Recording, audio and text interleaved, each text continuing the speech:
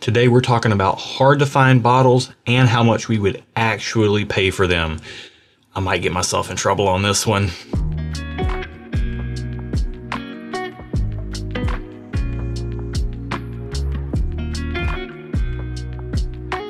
Welcome to Stuff and Whiskey. I'm Erin. I'm Josh, and I'm about to be a dead man. So let's go ahead and get into this video. We are talking about hard to find bottles and how much we would actually pay for them. We will reference the suggested retail price within proximity because we know the suggested retail price, but kind of what they go for usually. And that can vary state by state, but we're kind of taking an average. Right. And we're going to run into some things here where we're dealing with hard to find bottles and people have strong opinions on them. Yes. I think is where I'm driving at. Yeah. And look, you didn't make the whiskey. We didn't make the whiskey. Okay. Different people value different things. We are dealing with this in the context of our own personal proclivities, our own personal sensibilities, and our personal budget. Our personal spending habits and things of that nature, yeah. And that varies because there's people out there and you are absolutely justified and fine in saying, I'm not paying more than $30 for a bottle of bourbon or $50 for a bottle of bourbon or $100 for a bottle of bourbon. Yeah. That's totally fine. I also would say, please go back and watch the video that just came out recently within the last week or 2 or 3 of us talking about the value in spending up for some bottles for some reasons. And that is a very telling video. I honestly wouldn't even watch further in this one until you watch that video. I'll put a link in the video description below where you can find that video. Then go to your history, bounce back over here and watch this. After that, we're only going to speak to our personal experiences based on probably at this point over 500 blind tastings on the channel over the last few years. Think it's been that many? Yeah, I mean, we do 2-3 videos a week, and but they're we've done content for 3 years now. Wow. So, yeah, or we've tasted 500 things. We haven't done 500 blind. I've probably done 500 blind tastings in the last 3 years. But we probably haven't done. We've tasted oh, good grief! We've tasted 500 things. They can piece it together. Anyways, we've done a lot of blind tastings. Words are hard. Is the point? Yeah. Is the point? So we're gonna get right into it. We have a list. We'll pop up photos on the bottles. Should we say that this video was spawned from another video that you saw? We should do that. We should give the Bourbon Junkies credit because they had a video that was exactly this premise. They had their own bottles. We did poll our Patreon community to see what bottles they wanted to see us cover, which is going to be very interesting. Some of the things on our list are different from the things on the Bourbon Junkies list, but shout out to Dan and Sean for having the idea for this video. Yeah. Very informative, very insightful. We will link their video in the video description below as well, so you can bounce over there. They cover some different bottles, and I think for the most part, I kind of track with where they're at. But let's go ahead and get into it. Okay, let's do it. So we'll reference the list. We'll pop up a photo of the bottle here, there, wherever. You'll see it. Here, there, everywhere. Yes. So let's start with Michter's special releases. Okay. And this is the 10-year bourbon, 10-year rye, toasted rye, barrel strength rye, some of the single barrels.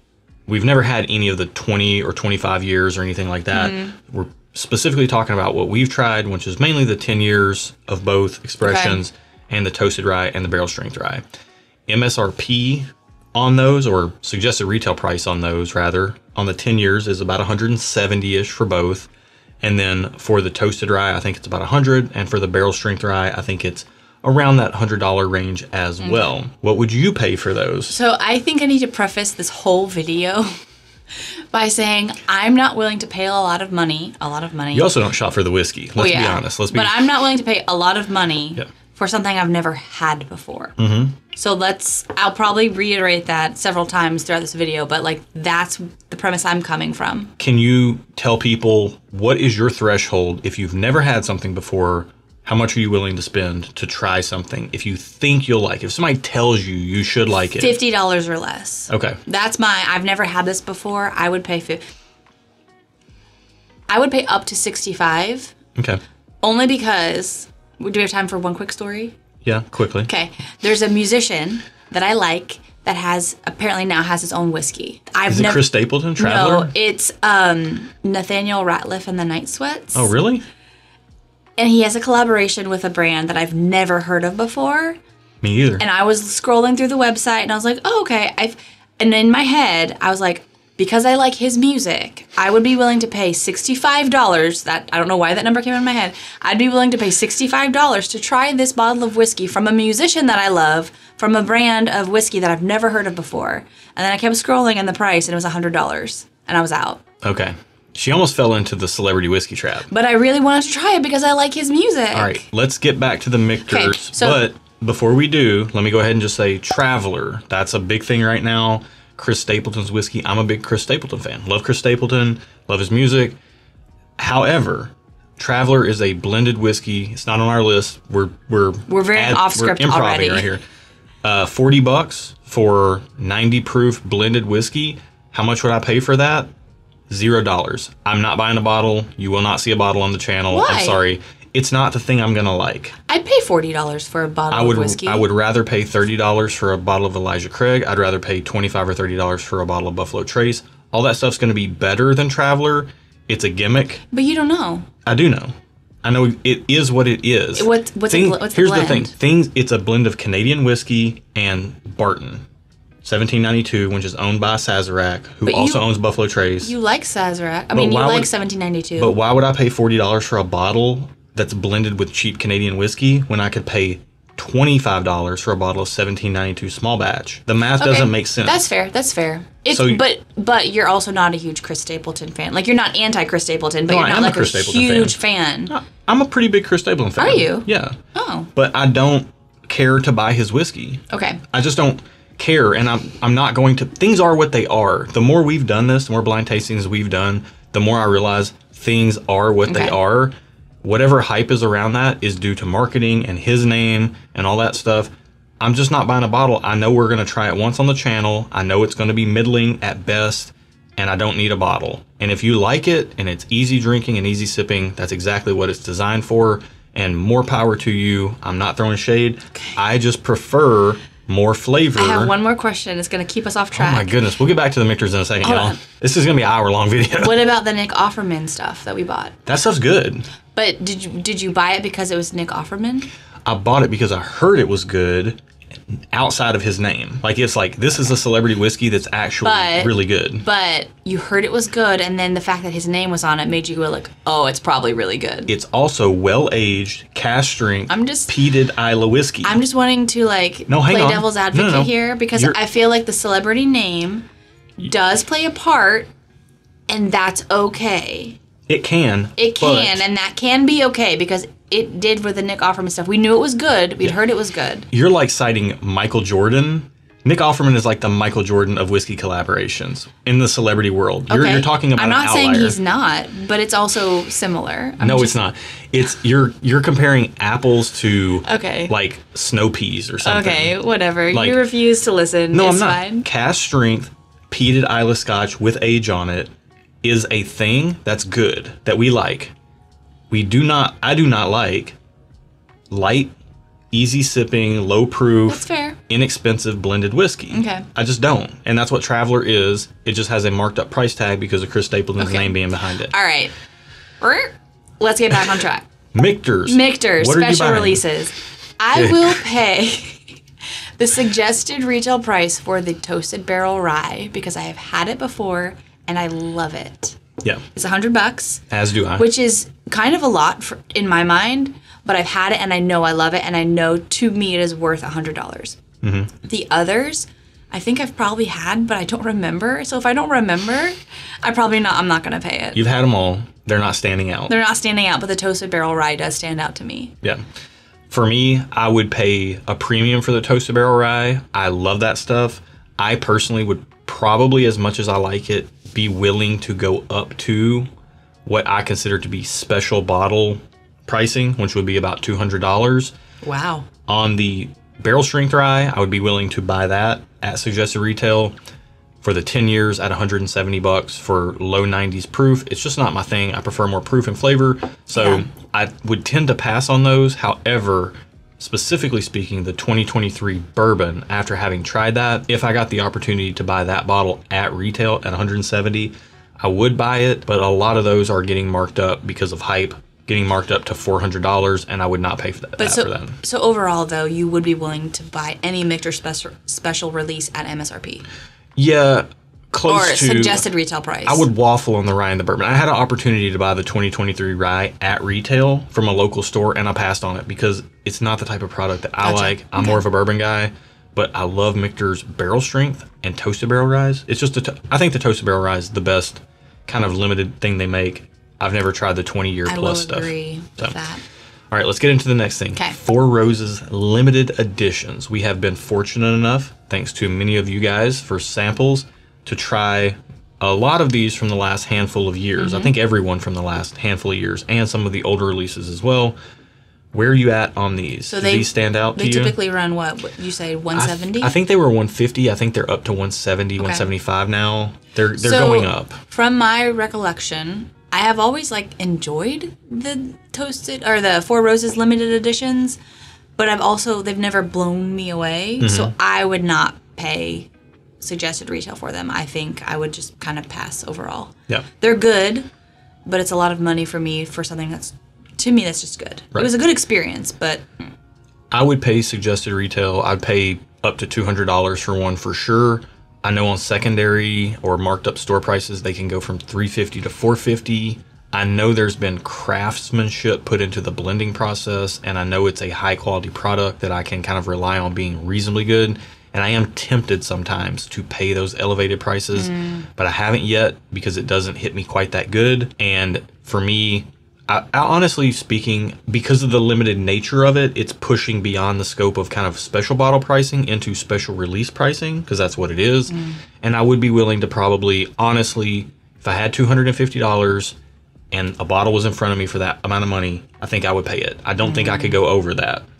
yeah. So that's just where I'm at. I feel like I personally have never had one blow me away enough to spend that much money on it. Let's keep rolling. Okay. Four Gate, Kelvin collaborations, or just, and again, our Patreon audience asked for these. I think this is fascinating because this one really challenged me. Four Gate, Kelvin collaborations. Okay. We've had 2, 3, 4, 5. We generally do like them, but they are $200 at suggested retail. I need you to help me remember.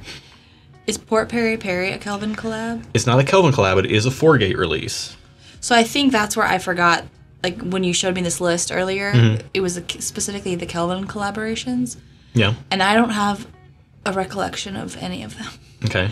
And but you remember so Port Perry Perry. If you're new to this channel, I would like to preface the fact that Josh is the whiskey nerd and I'm more of the whiskey social sipper enthusiast type. And as far as cataloging what I like and what I don't like, unless it stands out a lot, I don't remember. So Josh is kind of in charge of remembering what I like. But you remember Port Perry Perry. I remember Port Perry Perry. So I would pay, that's a $200 bottle. But you tried it before we bought a bottle. I would, because I tried it and I knew I loved it, I was like, yes, you can, because he does our whiskey shopping, you can buy us a $200 bottle of whiskey, which blows my mind that I even said that.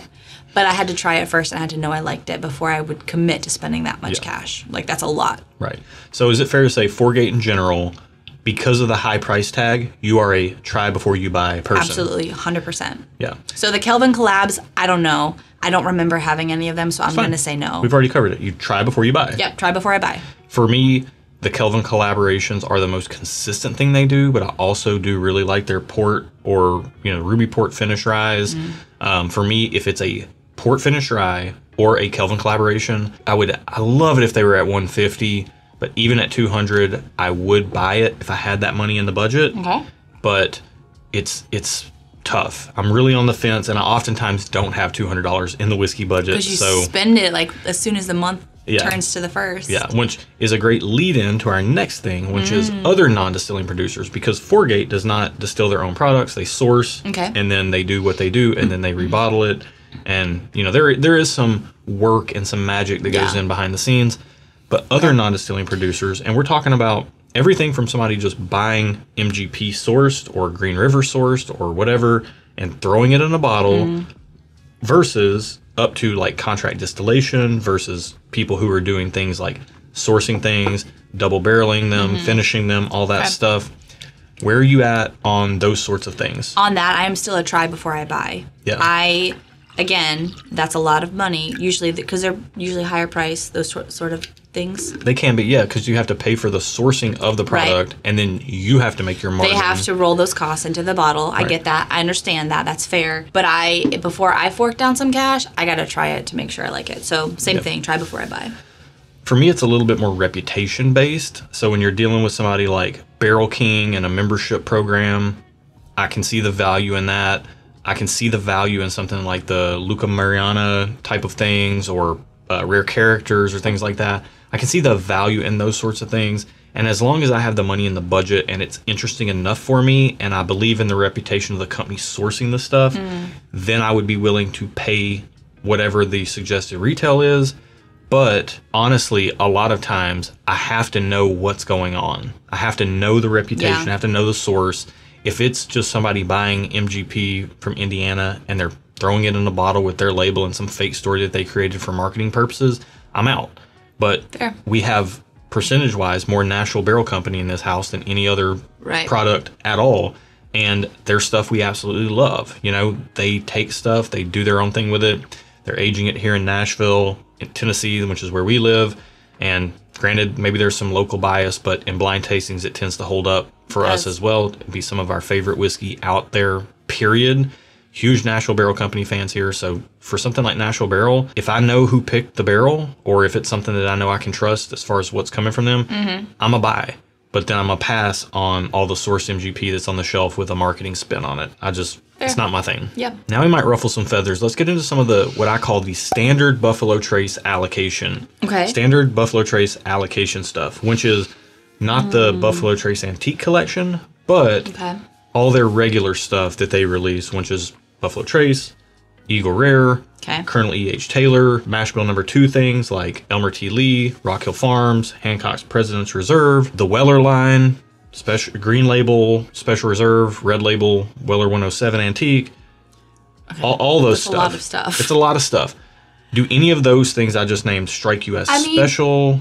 And that you would pay over suggested retail price? No, I wouldn't pay over suggested retail price for any of them, honestly. Out of the ones you named, Eagle Rare is the one that I enjoy the most.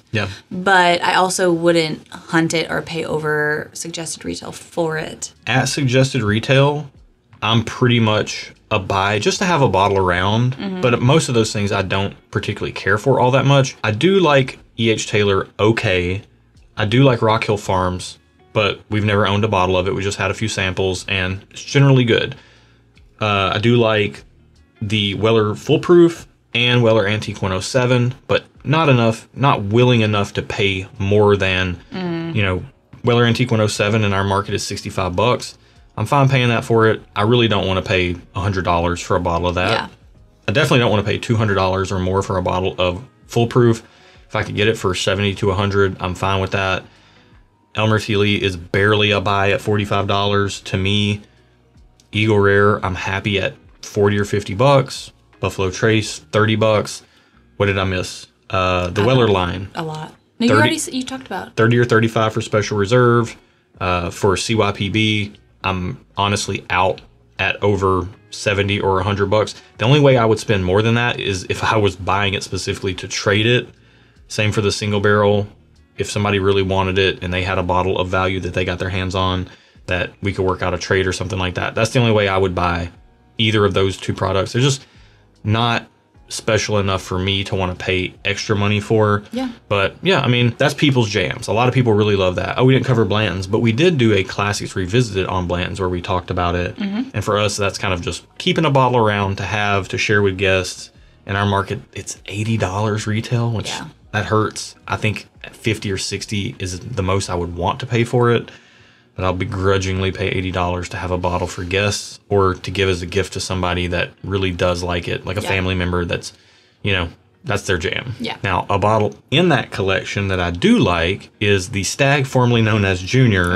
And I guess you could wrap E.H. Taylor Barrel Proof in here as well. The Barrel Proof Buffalo Trace stuff. No, let's do Stag, formerly known as Junior, because that's what we talked about. What would you pay? Knowing that retail is somewhere between $50 to $60 suggested retail, but in our market, if you get lucky, you can find it for $100. So for Stag Junior, I would pay retail if I've had that particular batch before, because there are batches of Stag Junior that I dislike. Aaron has a sordid history with Stag Junior batches. Yes, we have a love-hate relationship. There are some Stag Junior batches that I really enjoy, and there are some that I absolutely despise. So I would pay suggested retail price for the ones that I liked, but not for the ones I dislike. Yeah. So I'd have to know which one I'm buying. Yeah. For me, without tasting the batch beforehand, I do typically like Stag Juniors. It's varying shades of how much I like them, but most of them I like pretty well. Yes, they are $60 to $100. No, I never see them for that anymore. Would I be willing to pay $150 for one bottle of a batch to try? Maybe. To try? Or if you've had it before and you know you liked it? No, just any batch. The new batch comes out. If I could get my hands on it for $150 and I had $150 sitting in the budget. But now it's just called Stag, right? Stag Bourbon Batch 23 A, B, or C, or whatever we are into 2024. For those, I know I like the profile enough because I've had enough of them that I would be willing to go up to 150-ish on a batch that I hadn't tried. I know I like it. I know I like it more than a lot of Four-Gate stuff, and I am willing to spend $200 on Four-Gate. So I realistically probably should be willing to pay that much money for something I like more. Yeah. But without having tasted the batch, 150 is kind of my cap.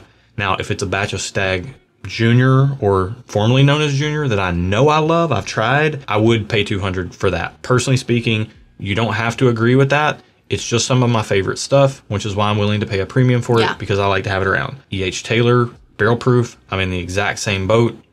Across the board, 200 is kind of a hard cap for me personally speaking. Now, while we're on the topic of this, the natural progression is the Buffalo Trace Antique Collection.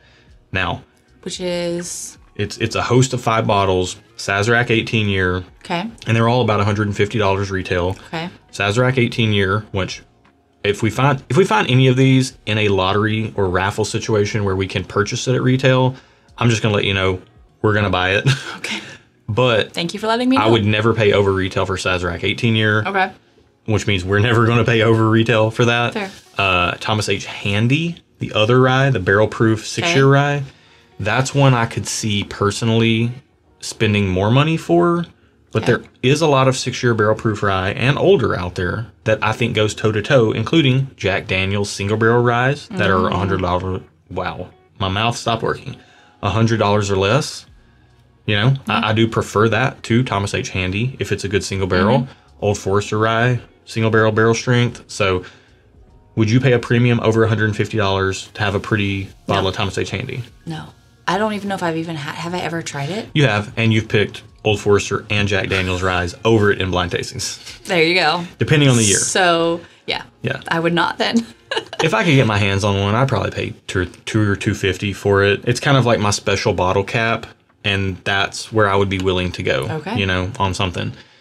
Eagle Rare 17, again, we don't really pay much attention to that. You're getting too in the weeds for me. I don't even think I would pay that much for But a lot of people watching do care about these individual bottles. And want...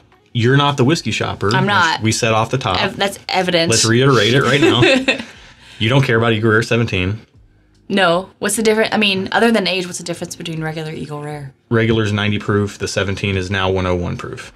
Okay. But it's... The 2023 is good. I would pay a premium for that. But the previous releases, I'm only going to go suggested retail. And yeah, unless I was buying it to trade it for something. Okay. Now, the interesting thing about the antique collection is George T. Stagg and William LaRue Weller, which we have both enjoyed a lot over the years. I think the value in these two products is if you like big proof, big flavor, but craftsmanship that balances things out to where they're not bowling you over with heat and everything. In that way, they are kind of unique products in the market, and I'm willing to pay a little bit more for those types of things because I know there's a consistency of quality compared to single barrels, and I can find information on them because they're big enough releases. So this is where I'm probably going to get in trouble with her and you guys in the comments because these are the two products I am willing to pay more money than you might think for. So which ones? Which two? William LaRue Weller and George T. Stagg. George T. Stagg. Okay. For you, both being $150, what are you willing to pay? $150? If you got the opportunity to buy them? I guess. Yeah. I like them? Yeah, you did. Then yes. Yeah. Again, she's not the whiskey shopper.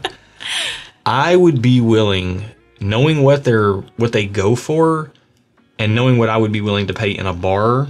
And I urge you to watch the video in the description below about how much, like, why we might want to pay more money for a bottle, because we're not hunting. I don't have the time. Aaron's hadn't set foot in a liquor store in 2 years probably, because I do all the shopping. You know, that's not our speed. Yeah. We would rather invest in the community, and that's where we spend our time instead of hunting bottles.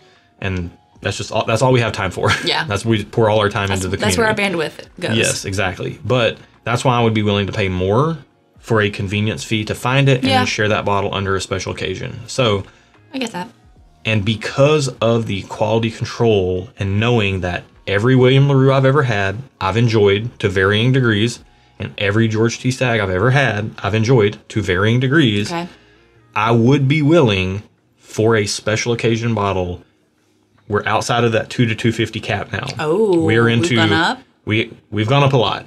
We are in true special, truly special. Tell me, do tell. Spill the tea. How much? I would probably be willing to pay maybe up to $750, $1,000 if I had the money in my budget. Shut the front door. All right. $1,000? Listen to me, okay? You will never have that because you always spend it. But I'd be willing to pay it because here's why.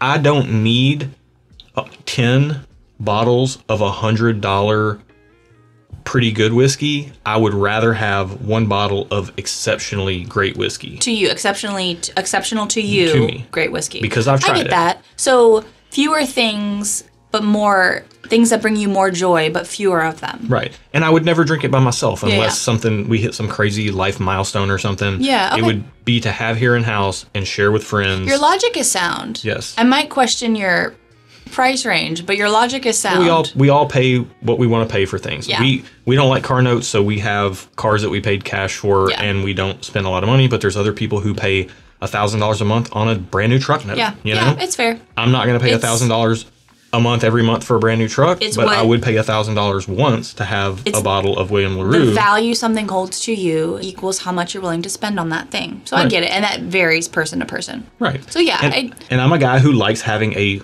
one or two really nice bottles of whiskey that I can share with special guests, loved ones, and create a memorable experience. That to me is way more valuable than a new truck, you know? Yeah. And if you prefer the new truck, that's great. But I would prefer to have that bottle of whiskey and that special experience. Or if you're someone who prefers to have a lot of lesser expensive options so you have more variety to choose from, that's fine too. And I think it's all what you prefer and what your personality kind of is inclined to go towards. And we were there at one point where we would rather have more. Now we have over 300 bottles. We have plenty. The last thing I need is another $30 to $100 bottle that I don't drink very often. I would rather have that special bottle because we have so many of those already, you know? So we're speaking a little bit to the personal journey through the whiskey experience, you know? We're at a stage right now where we pretty much, outside of this channel, buy store picks or picks we do ourselves, because that's what we like, single barrels that are unique and that we love, which you can find out more about our barrel picks over on Patreon if you want to get involved. Yeah. And we got an awesome community over there that's helping people find some of the bottles that we're talking about here in this video that we've already covered and that we will be covering. But definitely check out Patreon if you're interested in that. Best dang whiskey community on planet Earth. 100%. And yeah, we just can't say enough good things. And also, if you want our barrel picks, get in on the free tier, even if you don't want to do the $3 tier that gets you involved in our Discord and our online community. The free tier, if barrel picks make it through the paid tiers, will get you access to those. So anyways, that's the logic behind, I'm willing to pay more for a special experience. I mean, you know. I follow your logic. Yeah. Check the video again down there. Let's keep it moving. We only have a few more here. Okay. Heaven Hill's special releases. And this includes what is that? The Heritage Collection, like the 17-year from last year, the 18-year from this year, which we have tried and liked, but you did like Elijah Craig Barrel Proof over it in a blind tasting. Okay. You can find that in the back catalog. We're talking about William Heaven Hill Distillery releases, which are $300 a piece. We're talking about the Parker's Heritage Collection, which I don't even know what they go for because we've never had the opportunity to buy one. Okay. But these are Heaven Hill Distillery special releases that are going to range from like $200 to $300. You're probably not going to buy them unless you've tried them, right? Correct. Yeah. And I cannot recollect my thoughts on any of them at the moment, so I'm gonna say no. Well, we did like the Parker's Heritage double barrel that came out a couple years ago. Okay. But we did like the 13th Colony double oaked more. Okay. And this is a situation for me where I'm a little bit more of a try before you buy type of person, which honestly speaking, if I got the opportunity to buy one, what I would do is try to find a bar or restaurant I could try it in, or I would try to do some sample trading to see what I had my hands on, taste it before I opened it. And then if I loved it, great. I've got the bottle there to open. If I didn't like it as much for what I paid for it, I would just find somebody to trade with that wanted that bottle and appreciated it, and I could find something that was maybe a little bit more preferential for me. Generally speaking, I do love Heaven Hill, but I find that Elijah Craig Barrel Proof suits most of my needs, and I don't feel a huge need to pay up much more than that, even though Heaven Hill 17 did really impress me, and I am very curious about Heaven Hill 18 year, but the 20-year corn whiskey, I didn't love all that much. So I'm not willing to pay a premium on all of them, only if I know I've tried them and love them. Which if you're ever in Bardstown, Kentucky, right down the road from Heaven Hill is Willet. And Willet has a core range of offerings that do sit on shelves in a lot of markets, but we're talking about the special stuff. The purple top bourbons, the green top single barrel ryes. Do any of those stand out in your memory from things we've tried? So I feel like early on in the life of the channel, we had some like Willet Purple Top come up, and maybe a head-to-head or something, and I think I did like it. How much does it run? What's the price? Depending on the age, it's all sourced. They're all over the place from like $250 to $300 up to like $2,000. I mean, that seems like a lot for something. I'm probably going to say no. Like, I think I remember liking it. And correct me if I'm wrong. I remember liking it, but it didn't like blow me away. I wasn't like, oh my gosh, this is the best thing I've ever had. Okay. A lot of the Willet stuff has a pretty predominant cinnamon note for me. I don't know where they get a lot of their stuff, but some of their stuff, at least, that I've tried has a predominant cinnamon note. That's not my favorite note in whiskey, especially when it's so forward. I do like that. I do like cinnamon. So for me, the purple tops, I'm almost a pass unless I find one for like $200, and that's very doubtful. I don't even know that they sell them for that cheap.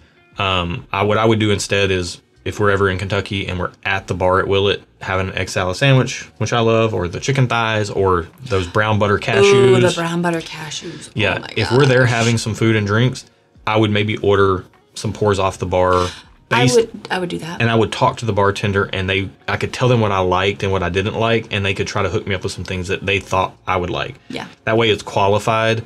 For the ryes, every 6, 7, 8 year rye or more that I've tried, I have really loved, but again, the prices are really high. For me, again, it's not the type of thing we ever have access to, and if we did, I don't know enough about what they do to feel good about spending a lot of money. Yeah. So Willet stuff for me is pretty much just reserved for at the pours distillery. At a bar, specifically at the distillery, when I can talk to the bartender and tell them what I like. Yeah. So I think I'm on that same boat too. Like, having that experience at the Willet Distillery, if you get to go, would be cool, because the vibe of their restaurant's really nice. Yeah, we're not paying a premium for them though. Yeah. So let's keep it moving on to Wild Turkey, one of our favorite distilleries in some ways. Yeah.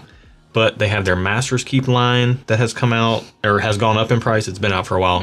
And then they've come out with the Russell's line of like the 13-year, the single rickhouse CNA and CNC and CNFs.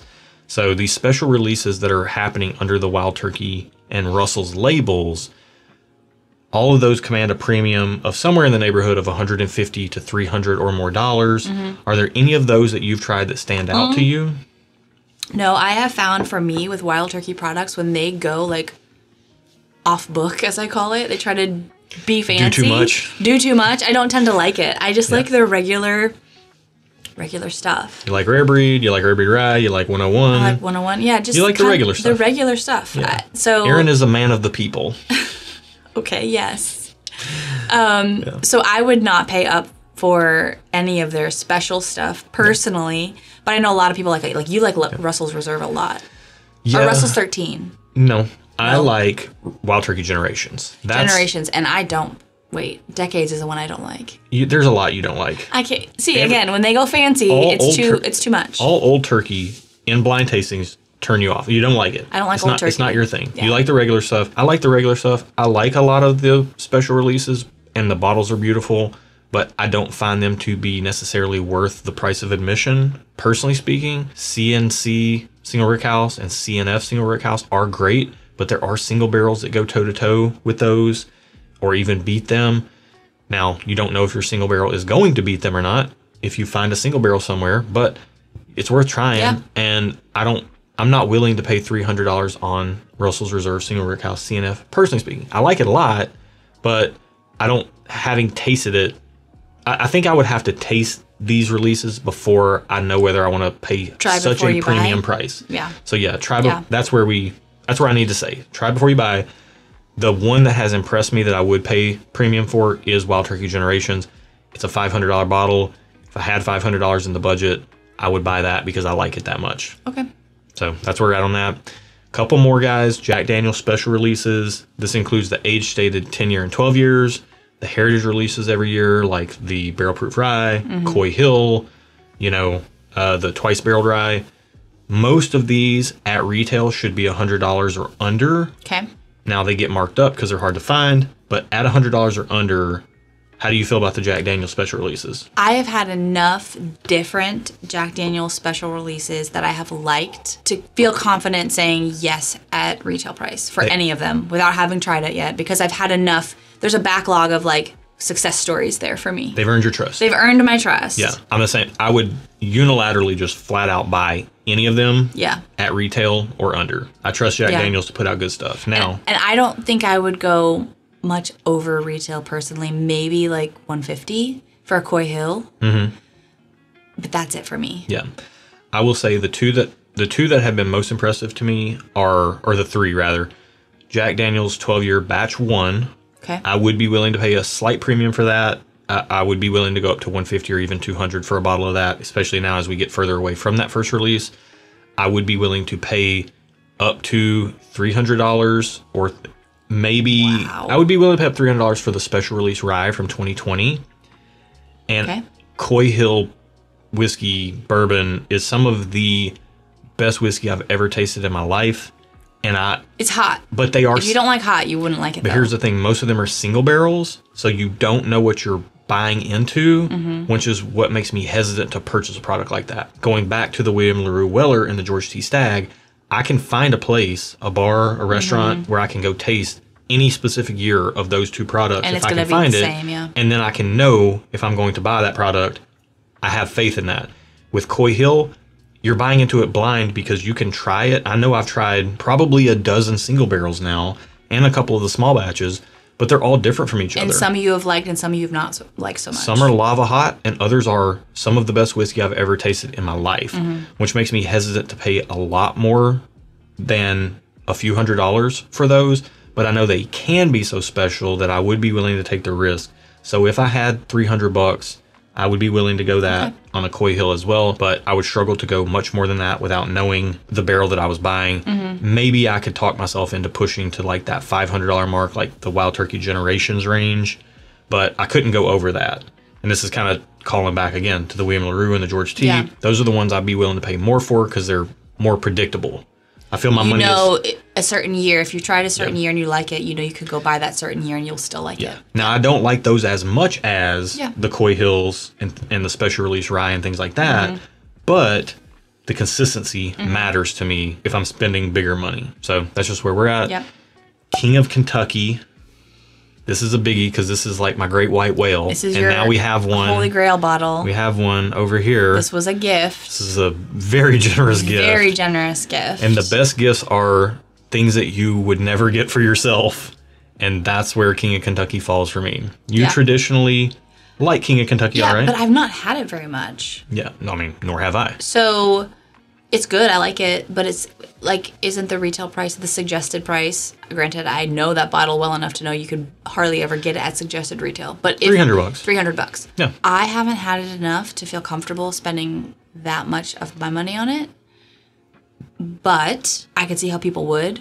But I'm gonna say no. I would not spend. $300. I would not spend $300 on it. Personally speaking. Now, our money is a different story because we've got our budget.